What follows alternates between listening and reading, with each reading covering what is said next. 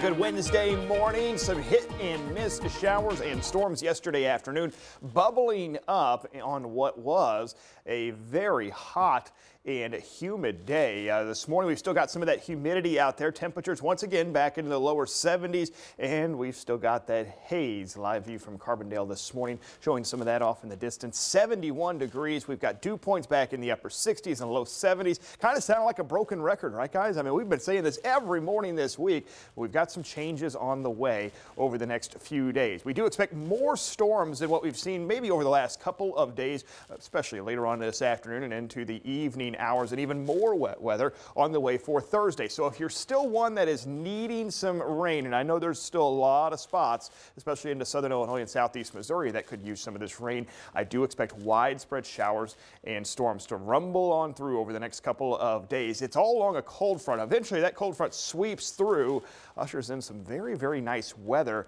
by the end of this week. Now this morning, showers and storms are still to our north out across parts of central Missouri back into central Illinois, where we've really been tracking all of this wet weather for much of the last week or so. High pressure into the southeast right now, so we've still got a light south wind around. That's going to be pumping in more heat and humidity this afternoon, but a slow moving cold front to our north. It's going to take its sweet time to get on in here, but we are likely going to see showers and storms increase out ahead of that. By the lunchtime hour, still a couple isolated showers and storms possible. You'll notice as we head into the heat of the day, these become a lot more scattered about, and we do expect quite a few of them to be around this afternoon, much like what we've seen over the last few days. You get caught in one, well, some heavy rainfall, some thunder, some lightning. I can't entirely rule out an isolated strong storm later on this afternoon. And around sunset, we start to at least see the intensity of some of these go down, but another wave of showers and storms in here on Thursday morning. These look to be pretty widespread Thursday morning and really through much of Thursday afternoon. Finally,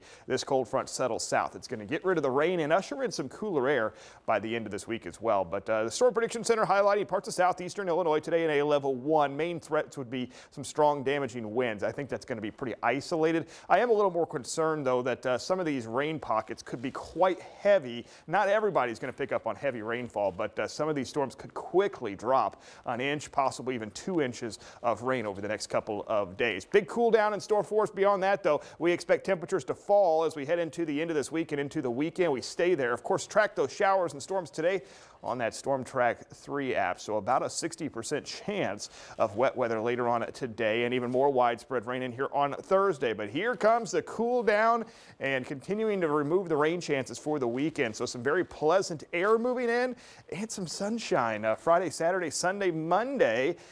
Temperatures back below average. Now, of course, when we make our way towards Monday, temperatures bounce right back up close to 90 as things will start to heat back up. But we're going to kind of luck out here, it appears, with some beautiful weather for a holiday weekend.